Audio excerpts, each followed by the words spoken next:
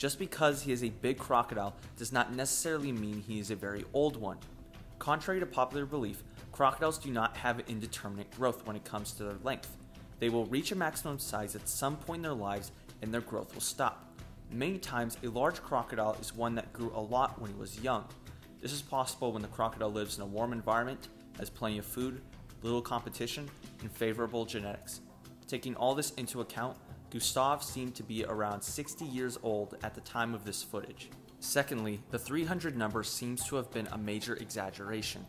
Patrice, when asked about the 300 number, stated, quote, "This is not true. I have records. I have investigated every case for 11 years, and Gustave has only killed 60 people, maybe even less," end quote.